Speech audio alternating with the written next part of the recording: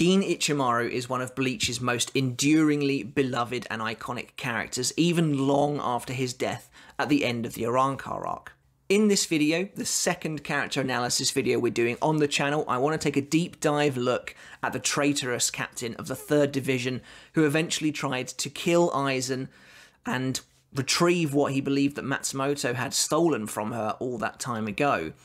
Gin is a very, very popular character and he's been in the series for a very long time. His first appearance was chapter 65 and he was in the series all the way until his death in chapter 417, but he even managed to sneak in some new appearances in the Thousand Year Blood War arc in the Everything But the Rain flashback, which was nice to see. Before we get started on this video, guys, if you haven't seen the video we did on Kisuke Urahara on this channel, please do check it out, and hopefully you'll enjoy that analysis of that character as well. Both of these characters are similar in many ways, actually. They're incredibly popular, both very mysterious, both very powerful, and both very much synonymous with Bleach as a franchise. In the comments last time, I asked you guys to post who you would like to see a video on next, and Gin was the winner. I counted up all the votes that were on there, and he came out on top. There were a couple of people who were pretty close behind, however.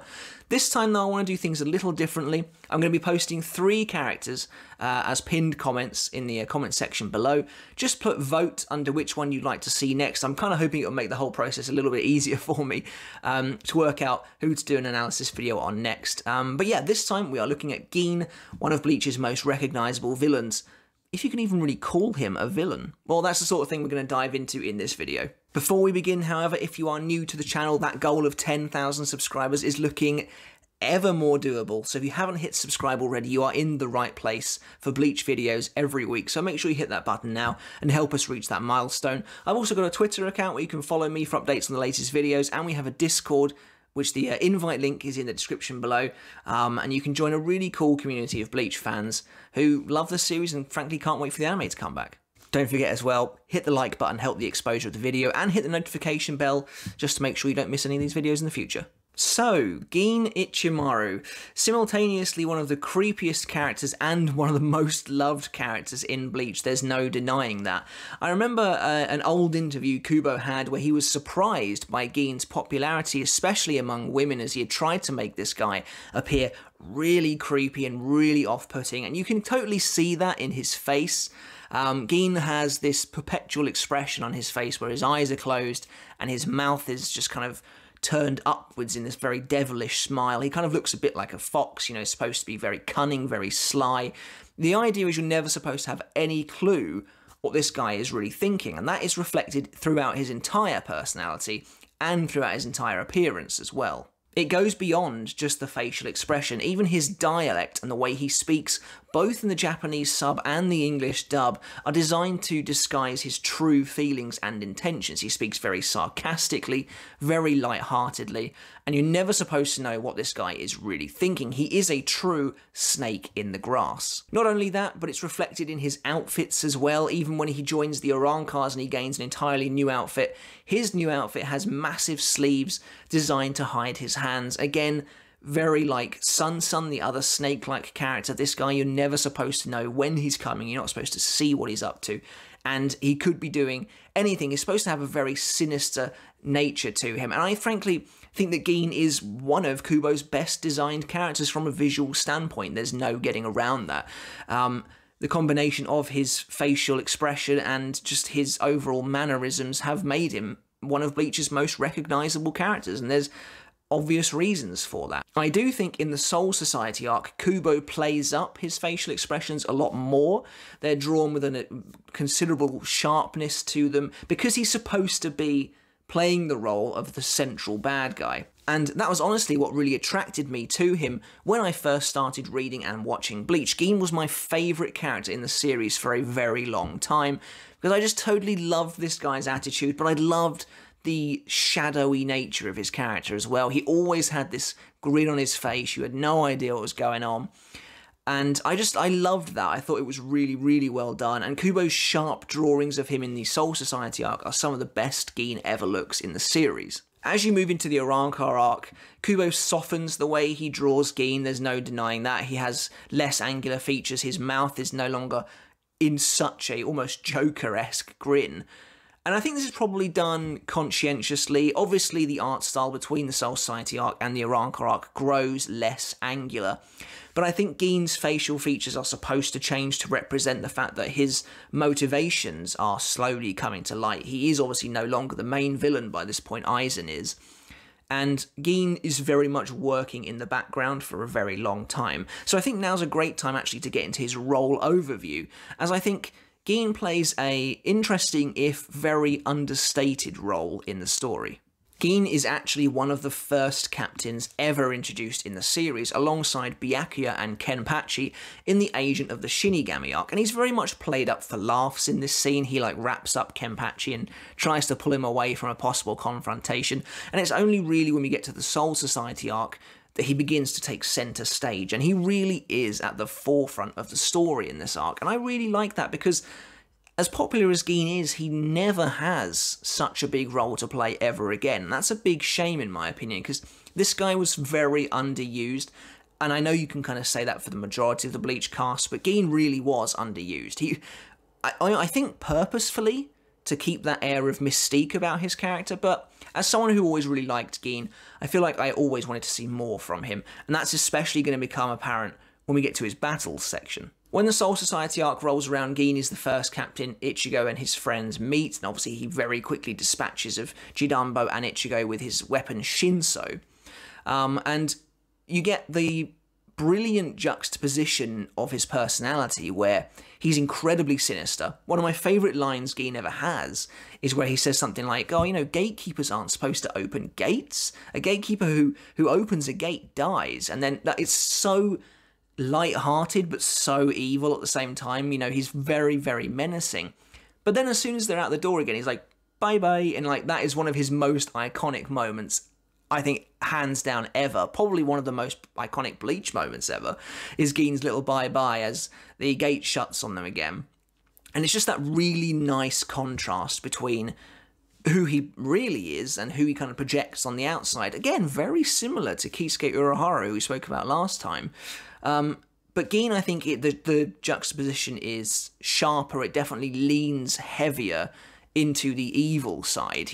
In my opinion, Gin has never really been portrayed as a good person apart from in his earliest days with Rangiku when they were kids. That's the only time he's ever really portrayed as a good person, and maybe at the very end as well, and we'll get to that obviously. So with the Soul Society arc in full bloom, and Ichigo and his friends arriving in the Seirei-tei to try and rescue Rukia, you get the whole conspiracy plot around Gin and Aizen possibly having some falling out, and then Aizen ends up dead, and Kubo does really good stuff in this arc. The story is obviously very well paced, very well told, clearly plotted and planned out, which is something that the future arcs definitely suffer from a little bit, but you know, Gin is highlighted as the main suspect of who killed Aizen. That's the big mystery of the Soul Society arc, and you're very much supposed to think that Gin is the one who did this. And Gin is obviously playing up to this idea because he's in on the secret plan with Aizen.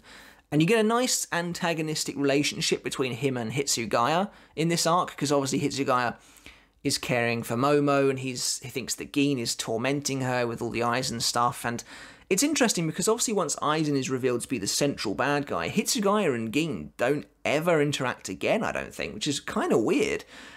Especially when you consider Gin's closeness to Rangiku, and like I said, the fact that Gin and Hitsugaya have such an antagonistic relationship in this first arc that takes up a decent chunk of this arc and culminates them in fighting them fighting. They never speak again, I don't think, after this arc, which is kind of weird, but it in my opinion, that's one of the many things that showed Gin's pared back role after the Soul Society arc, in that he no longer even warrants an antagonistic relationship with someone like Hitsugaya, because that focus is now on Aizen, of course. So yeah, so Gin's shining moments really do come for the most part in the Soul Society arc. Obviously he does get a big moment towards the end of the Arrancar arc, but it's the Soul Society arc where Gin really stands out, I think. That's where he makes his impression, and luckily it's a very powerful impression at that. He doesn't really ever fight anyone. He does briefly fight Hitsugaya, and when I say brief, I mean brief. You do get to see Hiyori Maru for the first time, and it leads to a really cool moment where Hitsugaya freezes Gin's arm.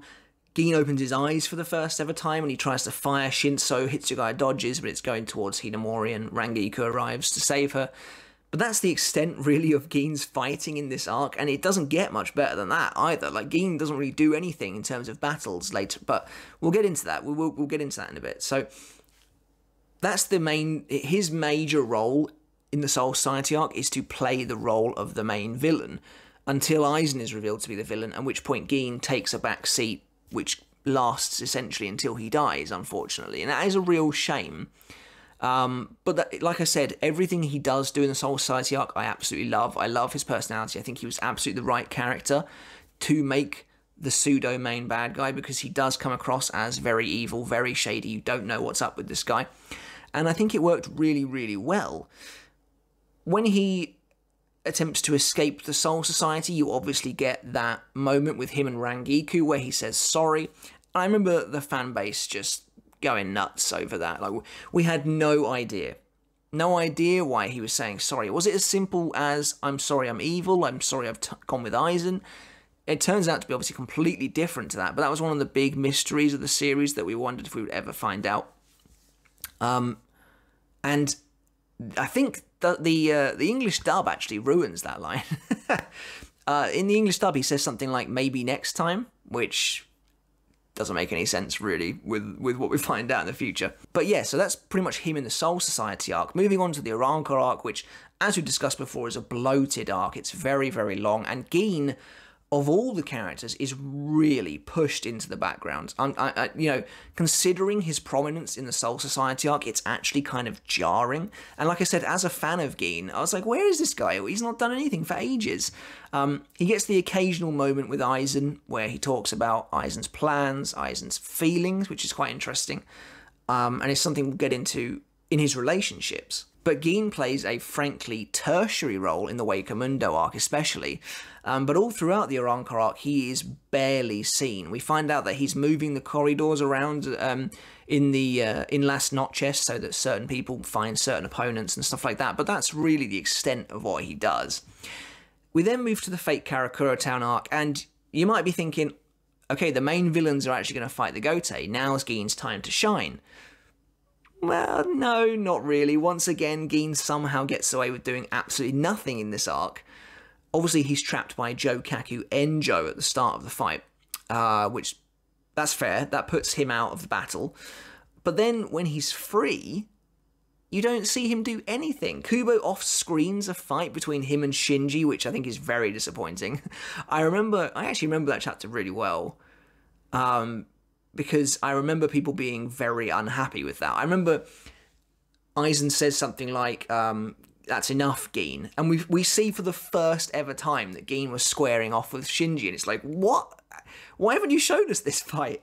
I remember that. I remember people being really unhappy about that. But Gin, again, does literally nothing until Hiyori attempts to rush Aizen. And then I remember being completely blown away by this moment. Gin just cuts her in half with Shinzo.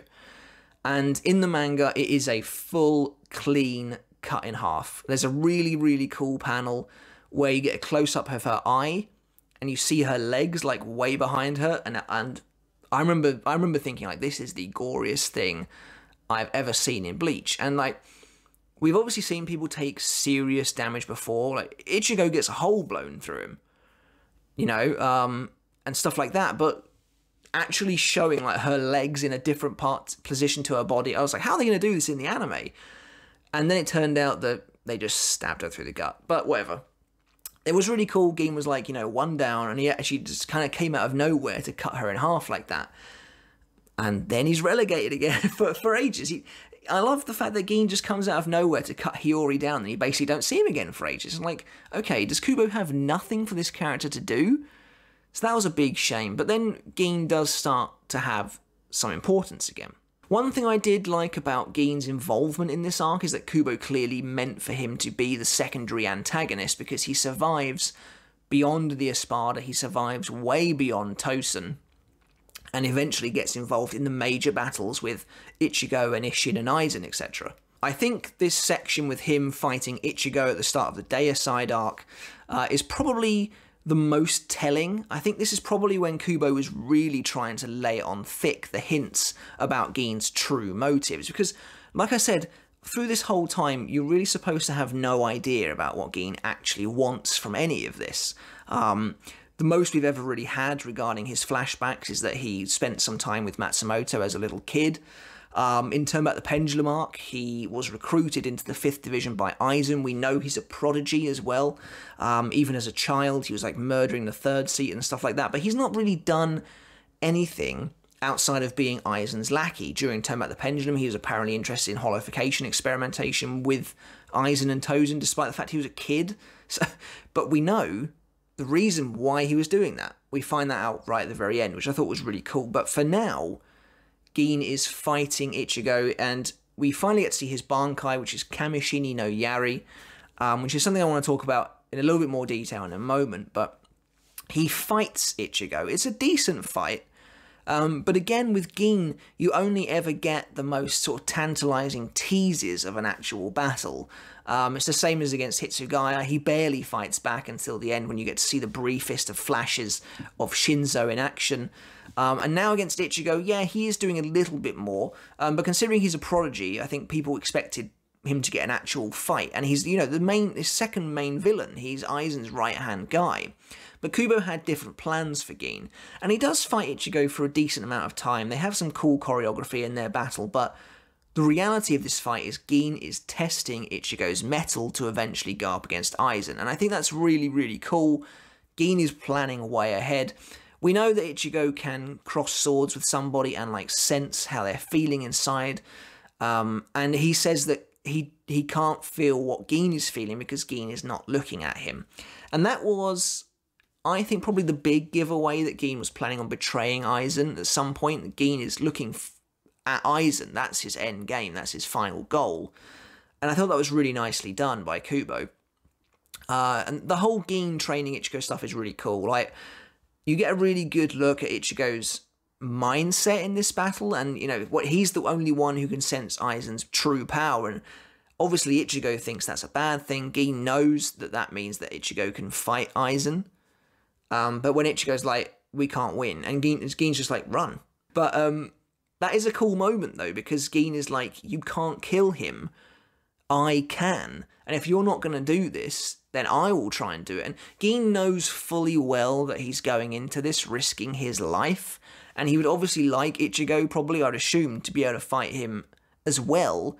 Or I would assume that what Gin wants is that if Gin dies, he thinks there's a good chance he will die, Ichigo will be there to pick up the slack. And if Ichigo's not going to do that, then Gin's like, well, just get out of here then, because I'll do it myself. And then Ichigo obviously says something along the lines of like, you know, if Aizen has become like that without your knowledge, then how do you know what's going to happen to you in the future? Because Aizen is clearly not sharing everything with you like you thought he was. But then the fight essentially ends because Aizen escapes from his cocoon stage and they go to the real Karakura town. And then we get to the finale of Gin's storyline, and Matsumoto arrives in Karakura town to stop him, and you're supposed to think that he has killed her off screen. He takes her away from Aizen, but in reality he's just used Hakufuku on her to knock her out, while he attempts to finish things with Aizen once and for all. So he attempts to assassinate Aizen using his Bankai Kamishini no Yari.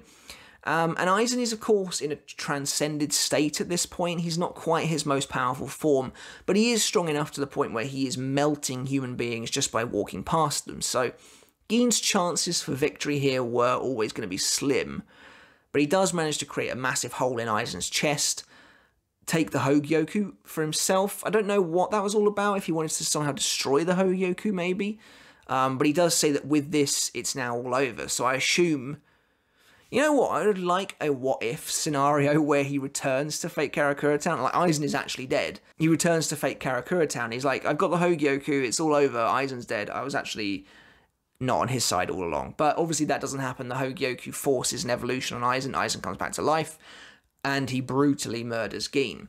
And that's basically it. Like, Rangiku arrives and she's all incredibly upset, and it is incredibly emotional. It's very well done. It's reminiscent in a way of Ulquiorra's death in terms of how emotionally resonant it actually is. I included Gin's death on my top 5 best death scenes in the series because it really is that good. It's powerful. It's cool seeing Rangiku just like losing it over his body, and Gin, finally we discover why he apologized to her, because basically in the past, when they were little kids and they lived together in like a little shack, Gin spotted Aizen and his cronies attempting to build a Hogyoku. And they were obviously carving people's souls away to make it. And Gin discovers that they've destroyed his house, and they've obviously beaten up Matsumoto a bit, and they've taken a part of her soul to feed into Aizen's Hogyoku. So Gin, for the entire series, has been trying to find the perfect moment to kill Aizen. And unlike everyone else, he knows the weakness of Kyokusui Getsu, that if you hold the blade before activation, you will not be put under its spell. Now, Gin explicitly says that Aizen told him this weakness, and you get a flashback, and it's kind of weird, because Gin says, how many decades did it take to get you to finally tell me that secret? And when he says that, you see Gin as a little kid and Aizen as a captain. So it's obviously some moment just after Turn Back the Pendulum, but it does make you wonder, like, why did Gin wait so long? You know, why didn't Gin just kill Aizen back when Aizen was just a captain? Like, obviously Aizen was incredibly powerful, you know, ridiculously so, and on a level that Gin understands better than anyone else. But we've seen here that Gin's Bankai Kamishinin no Yari is a one-hit kill. Like, if Aizen didn't have the Hogyoku embedded in his body, that poison would have destroyed his heart and he would be dead. So Gin's timing does seem to leave a little bit to be desired. I appreciate that he didn't have an awful lot of opportunities, but I think, like, you know, in Wakemundo, he could have just done it. The whole him turning against the Soul Society to kill Aizen plotline, I always really enjoyed it, but I just think it's a little bit wishy-washy, if that makes sense. Like, why even turn against the Soul Society? You know, if Gin's only ambition is to kill Aizen in revenge for Matsumoto, then why not just do it with the Soul Society? You know, why not just tell them what Aizen's up to, and then they'll execute him themselves. And I think a lot of that comes down to Gin's personality, and I think his personality is a flaw at the end of the day. Despite Gin's intentions to kill Aizen, he is still a villain in this series. You know, he doesn't have to cut Hiyori in half, but he does it anyway. And I know some people have always said that, well, Gin was doing that to protect her from Aizen. Well, I don't know if Aizen would necessarily have just cut her in half like that. Maybe he would have done. I don't know. Maybe he would have done. But, you know, there are other things that Gin does as well that make him to be a bad guy. Like when he openly goes to Rukia and gives her false hope and then mocks her completely for that. You know, these things don't add up to a nice person, no matter how noble his overall intentions were. And I think that boils down to why he didn't kill Aizen at a better, more opportune moment. Where Gin was concerned, he seemed to take great pleasure from the fact that he was the only one who knew how to kill Aizen. He says something like, you know, it was a lot of fun watching the Soul Society try and kill you, but in reality, I'm the only one who can do it.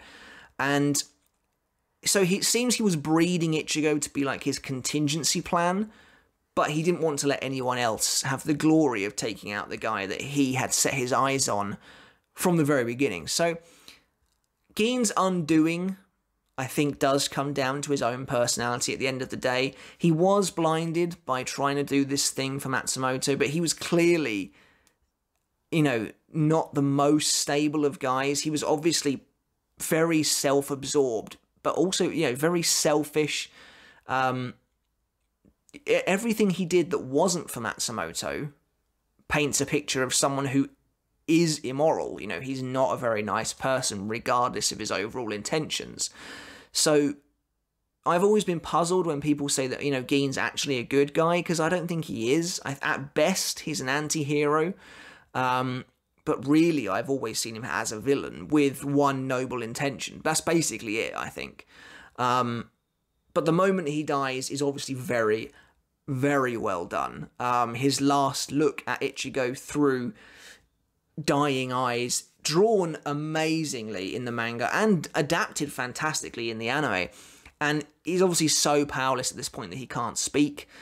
And he thinks, like, you know, those eyes are finally ready. You're finally able to take my place. I can die and leave this all to you. And that's just so good, and it's such good payoff for their little fight, not, you know, a volume ago, but it's really, really well done that Ichigo has finally arrived at a place where Gin is like, yeah, that's where I wanted you to be earlier, but now I can leave this in your hands. And that's fantastically well done. And that's pretty much Gin Ichimaru's plot role. You know, he doesn't do anything for a huge portion of the series. He makes a huge impact early on, and he makes a huge impact right at the end, and he doesn't do much else apart from that. I just want to briefly discuss Gin's death, as I know a lot of people have taken a lot of issue with this. One of the big criticisms of Bleach from the fan base over the years has been that there's been a trope where good characters tend to be able to survive multiple fatal injuries. But the villains die from considerably less damage, and a lot of people have said that applies to Gin, and honestly I couldn't disagree more. You have to remember that by the time Gin died, Aizen was in his, third stage of transcendence evolution? Like, at this point the guy was a demigod. He had gone way beyond just melting normal humans with his Reiatsu, to the point where no one could feel his power anymore. So it's honestly fairly impressive that Gin survives as long as he does after what Aizen does to him, and it's not a simple sword slash either. Aizen properly cleaves Gin down the front, and then he pulls out his arm, and then he stabs him through the gut and throws him through a wall, and it's like, all of this is being done to Gin by someone who is no longer just a Shinigami, he is basically a god. So the fact that Gin is even alive in time for Ichigo to arrive, I always thought was pretty impressive. But yeah, Gin gets wrecked by someone who is like 2 times, 3 times, maybe even more at this point, stronger than an average captain, so I never thought it was too unfair. Looking at Gin's battles then, and honestly I don't think this section is going to take that long, he really doesn't get many fights at all, and like I said, I think it's because Kubo wanted to preserve some mystique around this character. But it is weirdly handled. He's so popular, and yet he doesn't really get any time to properly shine. He has a very, very, very brief skirmish with Ichigo at the start of the Soul Society arc. Then he has a fight with Hitsugaya, which is, again, incredibly short, and for the most part it seems like Gin's not even really trying. Hitsugaya uses Hyorin Maru for the first ever time, freezes Gin's arm, then you get the very cool moment where Gin opens his eyes and shoots Shinso. But that's basically the end of the fight, so Gin does nothing really in terms of battles in the Soul Society arc. When there are huge fights going on all around them, he doesn't really get one at all. Fast forward, way forward into the Arrancar arc, into the Fake Karakura Town arc, and again, like I said, Kubo skips over the fight with Shinji entirely. That never happens, so the only battle you get is Gin versus Ichigo round 2. And yeah, it's decent. Like I said, you get to see Gin's Bankai, Kamishini no Yari, for the first time. And I just want to say that when I was reading this weekly, Gin's initial Bankai reveal was one of the most disappointing moments of Bleach I have ever read in my entire life. Like I said before, Gin was one of my favourite characters. And when he said Bankai at the end of chapter 399, I think, I can't remember exactly, I was like, oh my god, finally we're going to see what Shinso's Bankai is. And I had some crazy ideas going through my head that there'd be like some big snake-like thing, similar to maybe Hihio's Abimaru, but obviously stronger. And then next week came around, and this was again during Kubo's most self-indulgent period, where he was just drawing chapters that had basically nothing happen in them. The entire chapter pretty much was dedicated to Gin activating his Bankai and then doing one attack with it. So he basically, he activated his Bankai. It was just a really, really, really long sword. Swung it at Ichigo, and Ichigo blocks it and hits Gin. And I was like, that's it? You know, his Bankai is just a really, really long sword, and it's already been blocked. However, Kubo did a really cool thing with Gin's Bankai, where he actually added layers to it throughout the rest of the entire arc.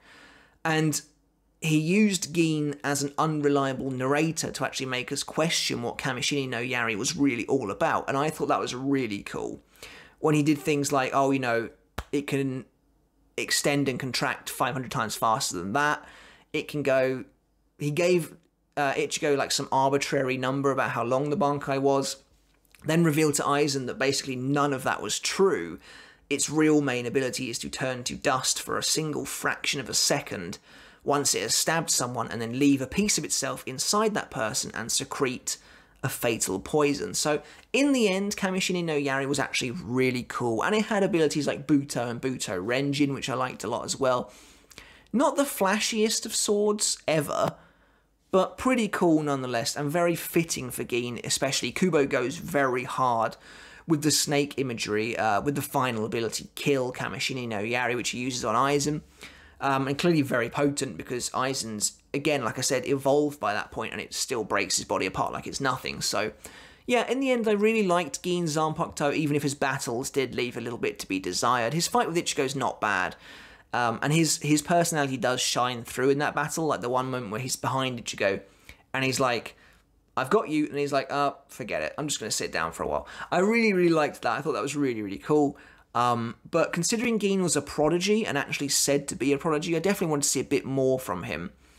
But, you know, he gets some nice moments, like when he clashes with Ichigo a lot, and he's like, oh, your sword's really strong, it feels like mine's going to break, and Ichigo's like, oh, well, just go ahead and let it break then.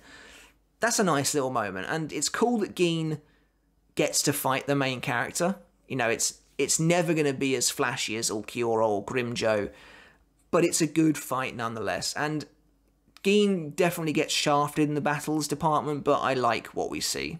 And finally, if we just take a look at Gin's most prominent relationships in the series, he doesn't have many, and that is, again, very much in character. Gin is very much a insular person. As he says, he is a cold-blooded snake. He has nothing in the way of emotions or feelings. He just sees something he likes and he devours it whole. Really, really cool, and it's just such a cool way of summing up Gin in a single sentence, essentially. But his obvious most prominent relationship is that of his childhood relationship with Rangiku Matsumoto. Now, is there anything romantic between them? If I'm being completely honest, I think they're just incredibly close childhood friends, family even, from the fact that they've grown up with basically nobody else. Back when they lived in their little hut, Gin was like, when's your birthday? Matsumoto's like, I don't, what is a birthday? And Gin says, oh, you know, we'll say that the day we met is your birthday. All this sort of thing is very, very well done, and the fact that Gin's story comes full circle for Matsumoto is really nice. The nature of the man he becomes means that he has to be cold and distant with her, which is, you know, really sad when you think about it. When they finally talk again after Aizen's betrayal, Gin is so short with her. If anything, you get the impression that he is mad that she is meddling with his plan that he has never told her about. Obviously, he hasn't told her that he plans on one day trying to kill Aizen for her. But when she shows up to stop him because she can't understand why he would do this, he's like, you're in the way, like, get out of the way, I don't want you here, it's dangerous you here. But she has no idea that he feels that way, really. As far as she's concerned, he's just turned evil for apparently no reason. So it's a really nice contrast. I feel like Kubo does a decent job of showcasing Gin's inner turmoil when it comes to Matsumoto. You know, he openly lies to Aizen, he says, oh, I've killed her. And Aizen's like, oh, really? I thought you had more feelings for that one. And Gin's like, well, you know, I don't have feelings for anyone, really. And that's obviously a barefaced lie because she's actually still alive. But yeah, really cool. It's one of Bleach's most famous relationships, I would say, the Gin and Matsumoto storyline, because it plays out from beginning to end over the course of a lot of chapters, though, don't get me wrong.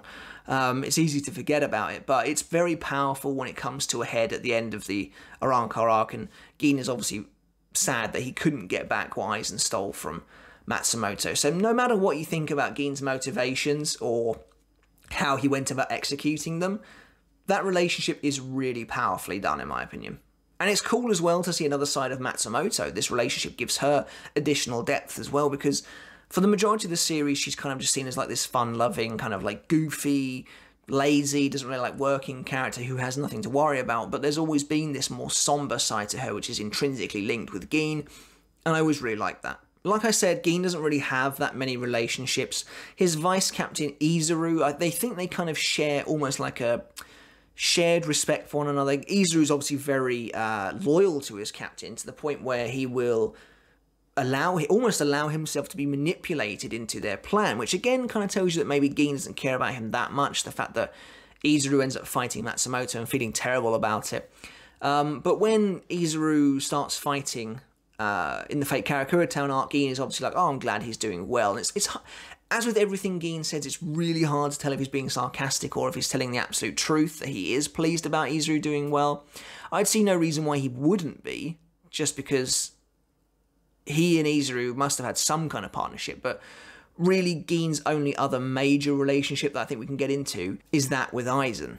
As essentially the two main villains for the first 2/3 of the story, Gin and Aizen's relationship plays out very interestingly because they're both very similar people, but also very different people.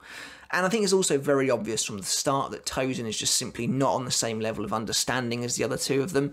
It's very much the Aizen and Gin trio, and then Tozen is kind of like left behind a bit.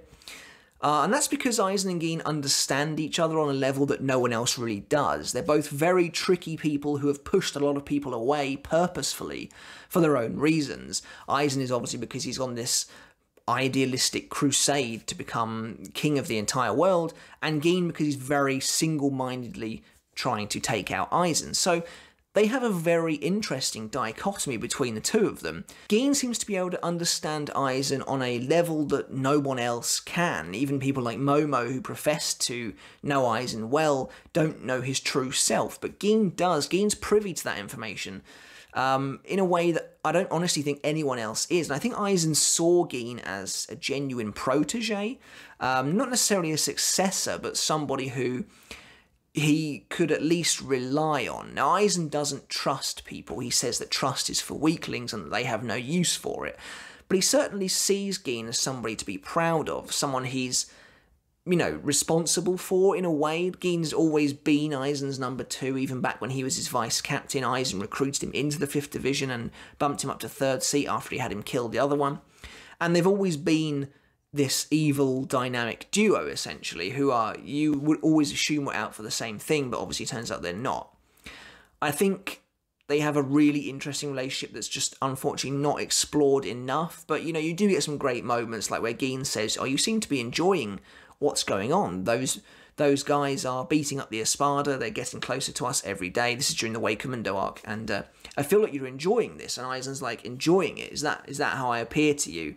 Well, you're not wrong, you know, I feel something like that. And these are two guys who can't talk about emotions and like normal people because they don't experience them like normal people. Aizen sees himself as a being above everyone else, and therefore shouldn't be feeling like regular emotions. And Gin obviously keeps everything about himself very close to the chest, but I think it's that mutual secrecy or that mutual misunderstanding that helps them to understand each other far better than anyone else possibly could, in a way that almost like brothers or father and son. I find it very interesting.